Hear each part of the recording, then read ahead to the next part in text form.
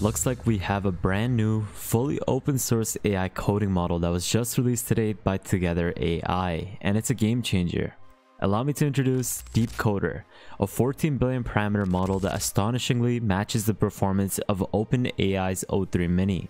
It's built in collaboration with Agentica. This is where they've released DeepCoder-14B preview, which was trained through distributed reinforcement learning on 24K verifiable coding problems over just 2.5 weeks using 32 H100 GPUs, which is kind of insane. It hits 60.6% pass rate on @1 on the live benchmark test at an 8% boost over its base, and it ranks in the 95th 0.3 percentile on Codeforces. With support for only 64 token context, it is something that's kind of lightweight, but it is still fully open source and it reaches these high levels as O3 Mini. The model weight, the dataset, the training log, as well as the lightning fast pipeline called WorldPipe is fully open source. DeepCoder marks a huge leap forward for the open source community, and this is something that we're going to be exploring throughout today's video. Now, I'll leave a link to Together AI's blog post on DeepCoder because it is quite interesting as to how they developed this model. For example, to train DeepCoder, the team actually curated a high-quality dataset that contained 24K verified coding problems from trusted sources, and they filtered out easy, duplicate, or broken problems to ensure stable and reliable training. The model was also trained in an isolated code sandbox environment, so it would be capable of running thousands of unit tests per batch to accurately evaluate its output. A strict reward system was also used so that the code that was passed through all the tests would earn a credit, which would help prevent the model from learning shortcuts. They've also used a smarter training algorithm and gradually increased the model's context length, which was enabling it to handle inputs up to 64K tokens. I know it doesn't seem a lot, but it's still decent for a small parameter size model. And to speed things up, they also introduced a new system optimization that cuts training time in half. And from the benchmark scores, you can see that the DeepCoder does quite well in comparison to these larger models. You can see that in comparison to O3 Mini, O1, DeepSeek R1, as well as Llama 4 Behemoth, it even beats it. But in other cases, it does quite well and it stands its ground against these proprietary models, except DeepSeek because they're obviously an open source firm. But you can see that it is holding its ground as a small parameter size model, and it is definitely doing a great job in comparison to many of these other models. This is why today we're going to be testing this model out and showcasing if it is worth actually downloading or not. Now, if you are wanting to get started with this locally, you can go over to Hugging Face, copy the model card, and install this with something like LM Studio or with a chat-based UI system like OpenWebUI, or you can go ahead and install it with Ollama. And you can easily do this by going ahead and installing the 14B model by running this command within your command prompt. And obviously you need to make sure that you have Ollama installed beforehand and running in the background.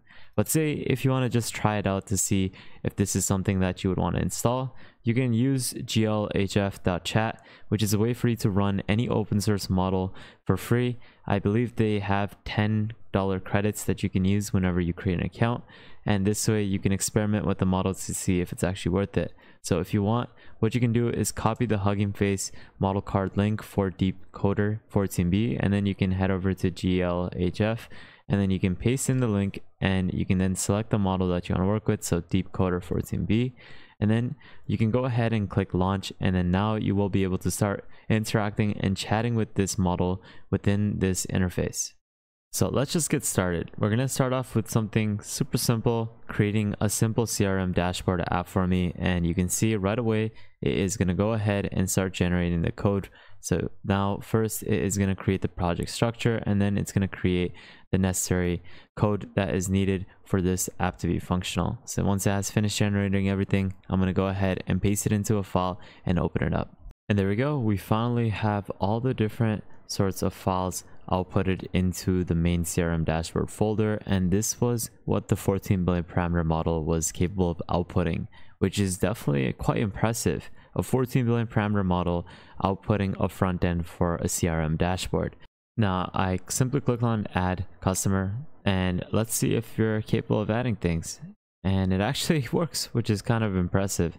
I thought it wouldn't work, and it does look like it shows the total customers. Now if you go over to the customers tab, that was something that it didn't generate, which is kind of obvious with the 64K context window. But overall, I'm definitely impressed to see that it was capable of doing this. Now, next up, I'm going to have it send over a hard prompt to generate an SVG code for a symmetrical, elegant butterfly illustration. Now, as we all know, this is a prompt that many models tend to fail at. There's only a handful of models like the new Gemini 2.5 Pro, a couple of the different OpenAI models, but some of them don't even generate it perfectly. DeepSeek R1 does, but you can see that this is a really difficult prompt, and to be honest, I'm kind of wondering if this model can actually output this based off the first performance I saw from it. So let's go ahead and copy this and paste it into an SVG online viewer. So I've copied the code, and we're going to go ahead and paste it in here, and this is how it looks. So I guess it got the antenna right. It got, I guess, the eyes right. The body's decent. It's just the wings that aren't attached, as well as everything else. So it did fail, but I'm definitely surprised to see that it did kind of get a bit of it right. Now I'll just simply go back into the chat interface and ask it, could you please improve the design, because it doesn't look anything like a butterfly. So one thing you'll notice whenever you're chatting with this model is that it talks to itself, and you can see that it is working on trying to find a solution for this. And now it looks like it has generated a new code snippet for this butterfly representation. So hopefully this looks a lot better. I'm not expecting it to generate it, and it still looks pretty much the same as the last one. It's just the wings got closer, I guess. But overall, this is definitely kind of unfortunate, but as expected for a 14 billion parameter model to not actually complete this task. In this case, I'm requesting it to do another task in SVG, and I'm asking it to create a smiley face, and it does get the job done. I tested it out, which is pretty great to see, but in terms of generating complicated SVG code, it can't actually do this. But overall, it's pretty decent in most of the cases with front-end development, as well as creating functional dashboards with different tools. Now, what I also noticed is that this model does a decent job in debugging different code snippets. This is where I have provided faulty code, and I'm asking it just to simply fix the faulty code without identifying what's wrong. In this case, you can see there's a missing self in method definition. There's also a couple of other errors, like not having or having the wrong data type for age. The greeting method doesn't return anything, and you can see that it reasons to itself, works on finding a solution, and at the end, if you keep scrolling, and this is basically the output I got.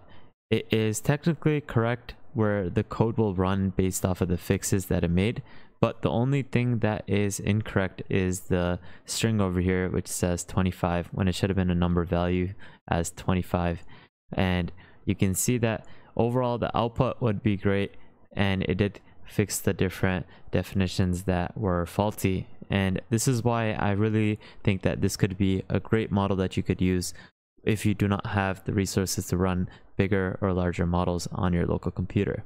Now, at the end of the day, all of these different benchmark scores always show that it's the best model whenever a new model drops. But what I definitely recommend that you do is try it out yourself to see if it is even worth using, or to get a better understanding if it is actually what it actually holds up in the benchmark scores.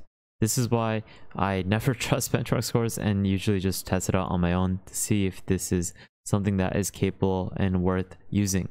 But overall, I think that this is a great 14 billion parameter size model. The only negative is the context window, but aside from that, it is open source.